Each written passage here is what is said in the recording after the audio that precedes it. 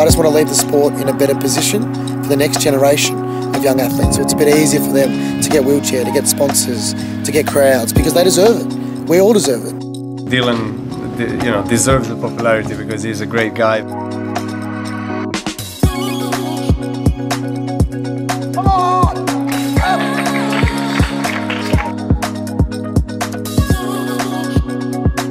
Hi Dylan, unfortunately Australian Open is going to be your last one.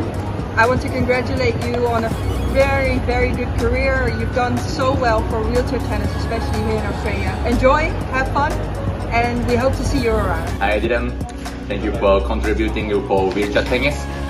You had a lot of titles in wheelchair tennis, so I'm proud of you. Good luck for your future and the other job, the other story.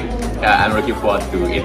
Hey mate, congratulations. What a awesome journey we had together. I feel very privileged to have been part of it.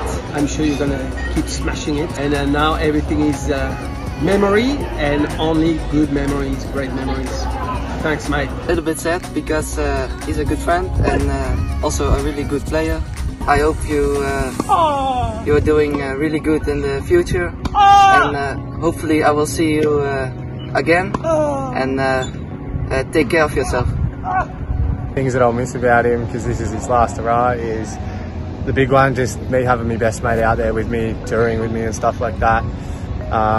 His fun banter, his energy that he brings to the court, and just what he's done for the sport. I think it's amazing. Just wish him all the best. I love him. I've been mates with him for 21 years, and we're going to continue being mates after his tennis career is over. So still looking forward to spending some time with him, and yeah, just wish him all the best. Love him to death.